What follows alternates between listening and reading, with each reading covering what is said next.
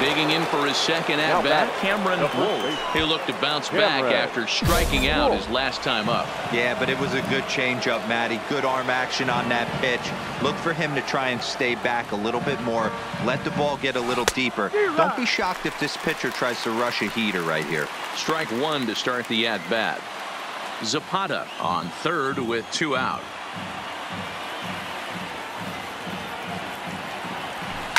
Now a ball hit hard toward first.